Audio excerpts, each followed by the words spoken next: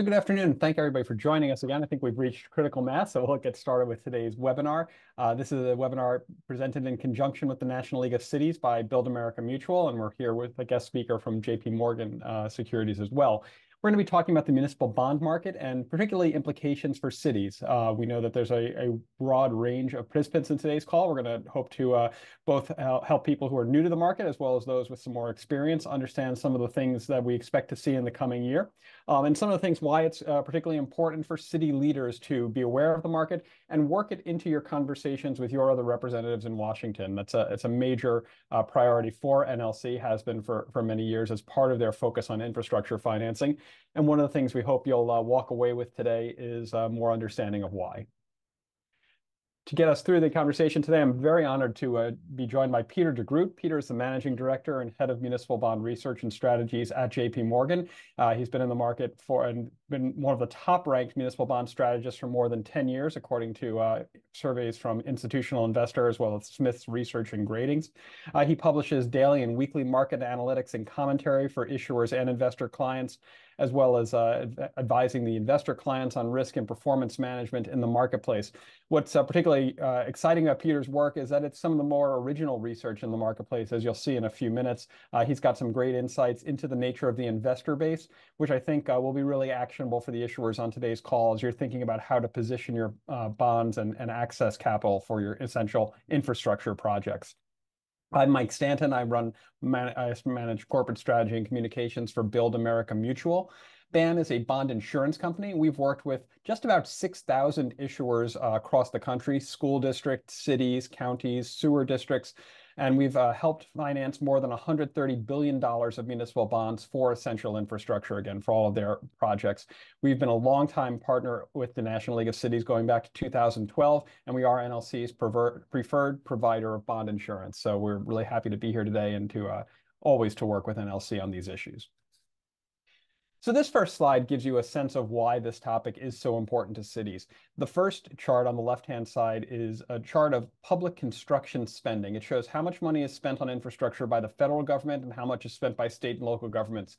For people on this call, it will be no surprise to see that more than 90% of the construction spending in the country on infrastructure is done at the state and local level. We talk about infrastructure a lot at the federal level. We actually do infrastructure at the state and local level, and cities are a massive part of that. That's data directly from the Census Bureau. The right-hand side makes the link between that construction spending and the municipal bond market. Again, so this is an 8-year trend. You can see that state and local governments spent just under $3 trillion on infrastructure over that period. And just over $2 trillion of that was financed with new money municipal bond sales. So, some of the rest of that gap comes from, it might be passed along grants from other levels of government. It might be pay-as-you-go financing out of your operating budget. But the vast majority of construction spending and infrastructure investment is made possible by the municipal bond market. Without the market, that would be either much more expensive and therefore much more limited. This chart, again, looking back over the last 10 years, you can see that there has been a very consistent uptrend in municipal bond financed investment in infrastructure. Again, this chart just shows new money sales by cities and local governments across the country every year. And you can see it has a very clear upward slope through 2021. It's been down slightly in 2022. 2023 will probably end up about flat to 2022, so remaining at that very elevated level. But there are two things to take away here. One is to show that the municipal bond market has very strong capacity to finance additional infrastructure investment and has done so over the last 10 years. And the other thing, again, is to highlight just how much cities, local governments, school districts have answered the call and met the need for an infrastructure investment in their local communities. Long before IIJA, long before IRA, long before the federal government started supporting this market, cities and local governments were there. One of the things that I think Peter will talk about is what to think about in the future. Will there be a pivot? Will there be even more local investment hand in hand with some of these government programs? But that's something we can get through. One other thing I'll highlight on this slide is voters are often called upon to directly support these local initiatives. There are referendums where voters vote on the bond offerings. support for capital investment by voters remains very strong. I think the numbers for 2023 will end up around 70% of all referendums were passed by voters. And I think that was about $60 billion. And since it was an off layer for elections, that number was even below average. So it was still a very strong year. There's a lot of citizen support. They understand the needs for these projects. This chart starts to bridge over to understanding where the demand for bonds comes from. And again, this draws on research that Peter's been pioneering in terms of identifying the new growth in what we call separately managed accounts. Those are professionally advised accounts, but they are ultimately investments by individuals. And he will talk a little more about where that money's coming from. But you can see the SMA business has been growing. Mutual funds are a large part of this. Households owning bonds directly remain a major part of the market. Individuals calling up their broker or going online and buying bonds, almost 1 in 5 of all bonds are held that way. And then other financial institutions also play an important role. So, just a couple of takeaways to frame up the rest of the conversation. Again, municipal bonds are the crucial financing tools for cities. Without a vibrant municipal bond market, city leaders will have much more constrained fiscal decision-making and much less of an ability to invest in the projects your residents and stakeholders need. It has ample capacity to continue to support increased investment in those areas. School finance is something to think about importantly because the federal government doesn't really help with capital investments in schools. That's done at the local level. As we mentioned, with IIJA and IRA rolling out, there's going to be a need for matching funds to unlock federal grants. That money can be raised with the sale of municipal bonds. The federal tax exemption is the key driver of demand for municipal bonds. The vast majority of municipal bonds are sold on a tax-exempt basis, which means that interest payments are not taxable to the investor who collects them. That's a unique investment product. Nothing else is quite like it, and is a major driver of demand. That's something that Congress could take away or constrain. They typically look at it when they're doing major tax bills and consider whether they should make changes. That's something that will likely not be on the table for 2024, but will be a major issue after the next election in 2025. So you as local leaders, as you're engaging with NLC and lobbying and other outreach efforts, please keep that in mind because it's something that Congress needs to be reminded of the importance of this market. And so with that, I'm going to hand off to Peter and ask him to talk a little bit about some of the observations he has about the coming year and particularly how that may impact you as city leaders when you're thinking about how, the types of advice you get from your professionals and the types of bonds you may sell. Thank you, Michael. A very good entree into our topic today. And as Michael said, 70% of the financing for for city projects occurs in this municipal bond market, and it is a market that I live and breathe in every day. And we think that 2024, you'll see very fertile ground for borrowing capital, issuing bonds in the municipal bond space. And the essential feature in that reception, that strong reception that we're expecting in the municipal bond market for your offerings is our economics call. And, Chairman Powell actually went a long way in, I think, moving this along yesterday. In Chairman Powell, as well as the rest of the committee, went a long way in moving this along for us yesterday. Our view is that both growth, inflation, and unemployment. Our view is this all begins to trend down as we enter into 2024. That enables the Fed to do what it said it would do yesterday, right? Which was an implied easing of 125 basis points next year from the Fed. So our view is that the Fed is able to cut interest rates, cut the Fed funds rate by 25 basis points beginning in June, and then another 100 basis points in the second half of next year. That's wonderful, right? That's a direct correlation to your borrowing costs in the municipal bond space. And key to that on this page is you see in the middle of the matrix in the lower portion of the screen, we're expecting a 0.5% growth in GDP in the second and third quarters of next year. Now, note that that's not negative, but it is certainly close, right, to sort of the boundary line between a growth and contraction. In our view, the Fed is able to masterfully, and again, Powell expressed confidence in this yesterday, is able to sort of masterfully engineer this soft landing for the economy.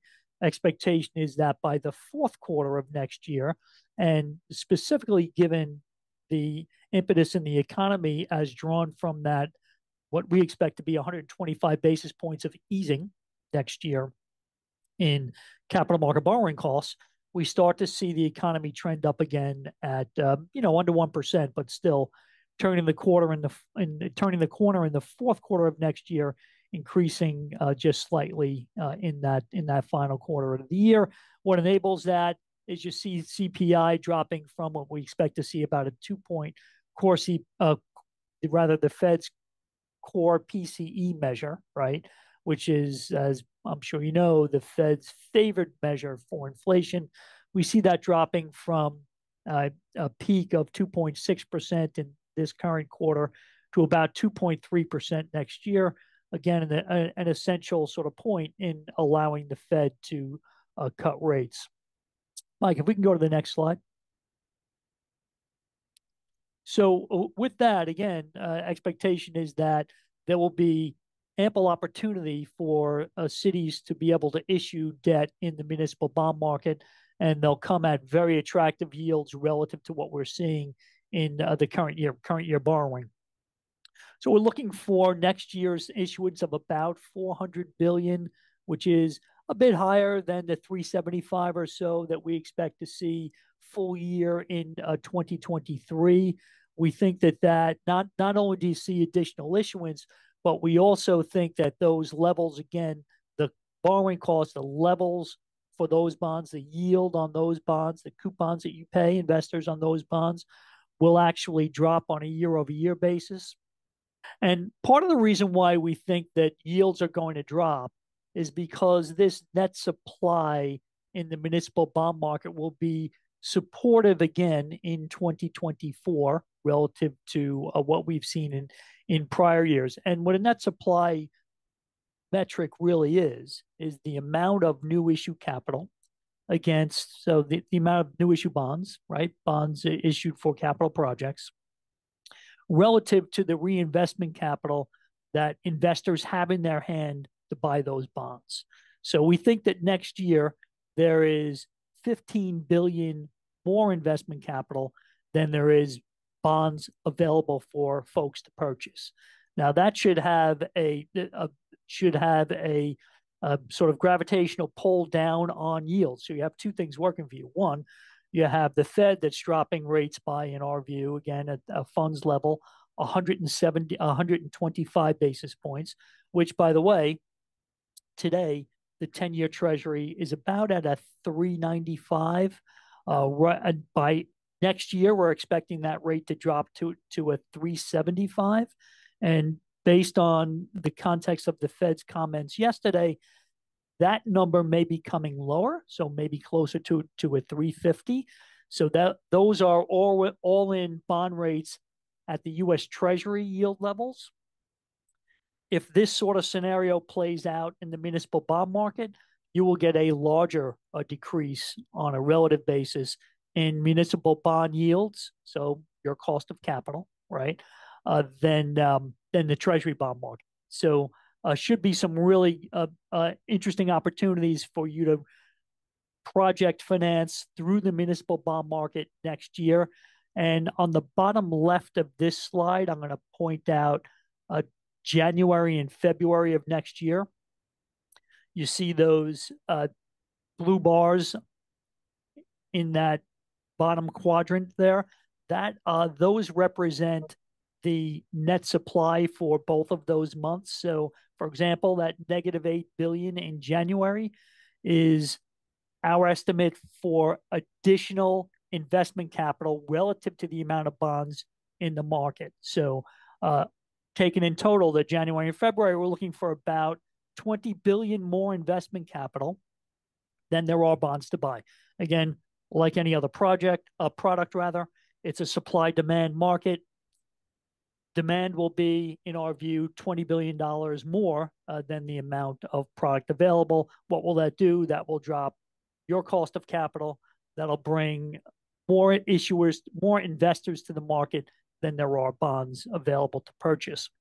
Now, we would advise that. Peter, could you maybe take a step back and just like explain what is that net investment capital? Where are you getting that number from, and how are you able to project it so well? Sure. So, in essence, that net supply is the amount of new issue financing. So, not the amount of total issuance, but the amount of issuance for new capital projects. So, for example, a current refunding would not enter into that particular calculation. But if a city was to build a bridge, extend any infrastructure projects, that would land into the new money category. We expect investors to have more capital from maturing new money, so coupon payments based on the current bonds they own, and maturities from the current bonds they own, which in the municipal bond space, because as you said, municipals are a unique investment in that if investors are looking for tax-exempt income, which would bring them to the municipal bond market, they tend to reinvest in the space because they can't buy a corporate bond or a treasury bond or mortgage-backed bond if their investment objective is tax-free income, because that income stream is taxable. So there's a very high revisit rate in the municipal bond market. So you see very strong technicals, right? Meaning the market is very fertile, is anticipating issuance. Investors show up to buy these new project bonds, bringing the cost down because they have the money to do it. And we know that because those are the existing bonds. They're all public. We know the schedule for when those repayments are coming out. Absolutely. Yeah. So the magic part of this, right, is trying to forecast the new money portion of issuance, which has gotten fairly staid over the last few years. So that's been an easier exercise. And the real sort of concrete observable portion is what are the maturity payments, what are the coupon payments that are coming into investors' coffers, right, to invest. So we think that the market is particularly fertile around that January, February period, and again in the summer, right?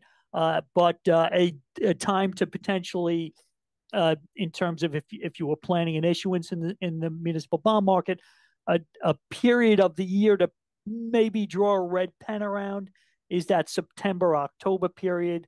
And that's because we're expecting the opposite of what we're forecasting for the beginning of the year. In that period, there is a relative small amount of investor capital based on maturity payments and coupon payments relative to the amount of issuance we're expecting in the market over those 2 months. Part of the reason why that October net supply is so difficult at 12 billion more bonds than investor capital available is because issuers will typically try to squeeze their offerings into the market before events, whether that's a Fed event, CPI, or in this case, the presidential election in 2024. So that period could be particularly arduous in terms of trying to find enough investor capital to efficiently place your new money bonds. So just moving forward, another essential factor, right? So we said that our view that the Fed cuts rates 125 basis points next year is important to the markets because Treasury yields, right, are the jumping off point for all other fixed income bonds in the U.S.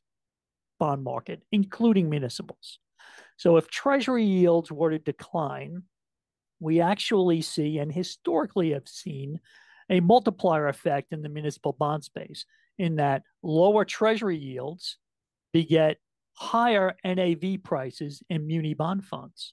Higher NAV prices in muni bond funds attract capital into those funds. So not only do you have the base rates as established by treasuries going lower, but the additional investment in mutual funds allows for more, or actually creates more capital investment in the municipal bond space. So lower yields and on a relative basis, more capital available to purchase your offerings in 2024, which, by the way, we saw work in the opposite way in 2022. 2022, yields were rising. The pricing on bonds was falling. We had significant outflows in the space, as you could see right in that I'm hovering my cursor around Jan 22 and through the whole year. Those blue bars on that line are fund flows. And you could see that was a very, very difficult period to issue bonds in the market because you had all this capital leaving the market. The yellow line there, trend line, is treasury yields. So at the same time as capital was leaving the market, your base cost for borrowing, for accessing securities in the U.S. fixed income market, including municipal bonds, was rising. So flip that on its head next year, and we think it's a great opportunity for folks to tap the market while base rates are going down and while investors have the capital to invest in the muni bond space. So let's move a little bit forward, just discussing a little bit about what Michael had mentioned, sort of the changing dynamics in terms of which investors are buying securities. Now, city bonds in particular, bonds that are backed by property tax specifically, are very, very safe investments in the market, very highly rated. Investors know it. One of the most important support factors or groups that have capital supporting those very high quality products are ETF investors. Generally, ETFs will buy high quality products that are very available in the market, that trade frequently, that have, as we call it, good liquidity. That particular portion of the investment construct has been growing considerably over the last few years. I didn't point it out, but on the prior slide, we see about 11 billion, actually says 9 on the slide, today it's up to 11, about 11 billion of inflows into ETFs this year, at the same time as municipal bond funds have lost about 25 billion. That particular group of investors and that investment construct has actually been trending well in terms of the potential reception for your product. And if we go to the next slide, we see, and again, Michael referenced this in the beginning as well, another considerable, let's call it, basket of capital in the municipal bond space, and growing, is the amount of capital that's currently held in separately managed accounts. So this particular portion, this particular investment construct today has got the highest amount of assets under management in the municipal bond market. These investors are primarily supporting the 1 to 10 year portion of the market and AA or better bonds. So at least in terms of the credit, from a credit quality ilk, these are the very investors that are buying your securities. That portion of the market, because of the consistent demand from these separately managed account folks, has traded at, well, let me express that a different way, has significantly decreased the borrowing cost for capital in the municipal bond market. To the extent your deals, right, to the extent your bond deals can migrate into that 1 to 10 year portion of the market, you're able to take advantage of the very significant store of capital available from separately managed account investors. Now, as I said before, we do expect, as the year moves on, that we'll see open-end inflows. But today, make no mistake about it, the capital, the largest store of capital, the most significant amount of investment available for municipal bonds is in this higher quality 1 to 10 year portion of the market. It should be a focal point, a target for bond issuance for all the folks in the room. Just quickly, not to belabor the point too much, but as Michael said, the tax exemption in the municipal bond space allows for lower borrowing costs for municipal issuers. in the 10-year spot on the curve, the municipal yield is approximately, actually this morning, was around 56% of the Treasury bond yield.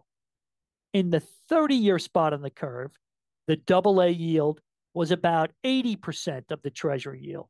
So for the commensurate portions of the curve or maturities, municipal bond maturities, investors are piling into this 1 to 10 year or are piling into 1 to 10 year bonds, thereby basic supply and demand, bringing down your cost of capital. We expect that to continue as we move through the year in 2024. So, Michael, let's just move on, please. Now, the essential factor in attracting folks to your bond offerings is the credit quality that continues to be strong and continues to give investors confidence to put capital available in the market. There are two reasons why investors buy your bonds. One, asset preservation / capital preservation. So folks are hypersensitive to the credit underpinnings and the excellent job that you've done historically of managing your budgets. Number one. Number two, they want tax-exempt income, right? So the tax-exempt income takes care of itself, right, in terms of your issuing into the municipal bond market. But these sort of statistics that you see here, and again, in large part due to your ability to manage your budgets effectively, not only through boom periods, but also through periods of potential lower revenue that we might be going into. But these statistics, again, front and center for investors. And thankfully, there is positive credit momentum moving into 2024, which one might expect would be a year where revenues will be lower on a year-over-year basis, right, as the economy slows. Hopefully, like we do see this sort of this uptick by year end by virtue of easing of credit conditions. But on a year-to-date basis through October, on average, municipal upgrades on a ratio basis were 3.5 times downgrades. That was it. Again, these stats very closely followed. So hopefully next year we find a similar scenario. And then taking directly from you folks in terms of your 2023 fiscal year conditions of cities report. In contrast to states, the anticipation of potential contraction in the economy in fiscal year 2023 brought about this very fiscally conservative behavior and very positive from a credit perspective in terms of municipal bond investors, where cities actually cut their spending on a relative basis on coming into 2023, only to find, as somewhat of a surprise to a lot of folks, that general fund revenues actually increase for the year. So keep up the good work. You're doing your part. Thanks, Peter. This is fantastic. And, just a couple of more notes. We'll just share back, guys. It kind of already laid out who BAM is. Again, we have a AA rating when BAM insurance is used. If your city is rated less than AA, your bonds will carry our AA rating. That is a reflection of increased credit quality. And as Peter noted, the higher the credit quality, the more investor demand is, the lower the cost of borrowing. And again, when you lower the cost of borrowing, that means for the given dollar that you raise through taxes or other sources in your community, there's more dollars available to go directly into construction, into building those projects. You mentioned that we've got about $100 billion of bonds outstanding. The largest piece of that is for school districts, just over a third. Cities and counties are the next biggest piece, 28% of that. And you can see all of the states that are the largest states, and the states that are really investing in their infrastructure are the ones where we're most active. One thing that I would like to highlight is kind of another option you may hear about in the coming year are debt service reserve fund insurance policies, or sometimes called debt service reserve fund surety policies. In a lot of cases, an issuer sets aside money when they sell bonds in a cash account up front to make a payment to investor if the issuer is unable to make the payment for any reason over the life of the bonds. That account is often sized at either half of a full year's debt service payment or one full year's debt service payment. One thing you can consider doing is replacing the cash in that fund with an insurance policy. So instead of drawing money out of an account where it's sitting, not making a great interest return, you can call on the insurance policy to make that payment. BAM offers that, other insurance companies do as well. And one of the things that's been highlighted this year, and just a week ago, the state of Connecticut did a major deal. They had a bond issue from 2009 that had a almost $400 million cash reserve fund associated with it. They replaced that cash reserve fund with a DSRF insurance policy from BAM. They were able to withdraw that money, and they used that money for a really interesting new use. They used it to seed an investment fund that's going to provide grants to poorer children in the state when they reach the age of 18. They call it the baby bonds. And every new child born in Connecticut whose birth is covered by the Medicaid program, so the family has to have Medicaid insurance before the child is born. Every child whose birth is covered gets an account in this program and has $3,000 deposited in their name.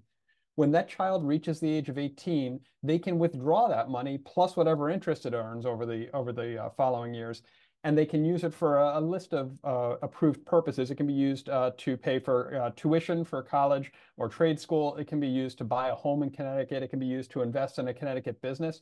So it's a really a kind of an interesting program designed to address these generational wealth transfer issues that are part of why inequality remains high. And the way that was made possible was they had this money sitting from an old bond issue, sitting in a reserve account, not earning the kind of return that it should be. They were able to replace that and seed this new program. So something to think about as you're looking for capital in the coming year. One other thing to talk about is green bonds remain a topic of discussion in the marketplace. They vary a bit around the country, but green bonds are bonds that are recognized and verified as going to environmentally positive projects. So that can be clean energy, it can be energy efficiency upgrades to your buildings, it can be sustainable water and wastewater management. And BAM is a verifier of green bonds. If you use our insurance, we will review whether they qualify for green bonds. And what that really is an investment in transparency. It's a message to the market and a message to investors that these bonds are being used to finance projects in line with international standards. And that can help attract additional buyers to your transaction. The last thing I'll mention is that BAM credit profiles are also an investment in transparency we make. We publish a 3-page credit report on every transaction we insure. It's available for free on our website. Feel free to log on to buildamerica.com/credit profiles.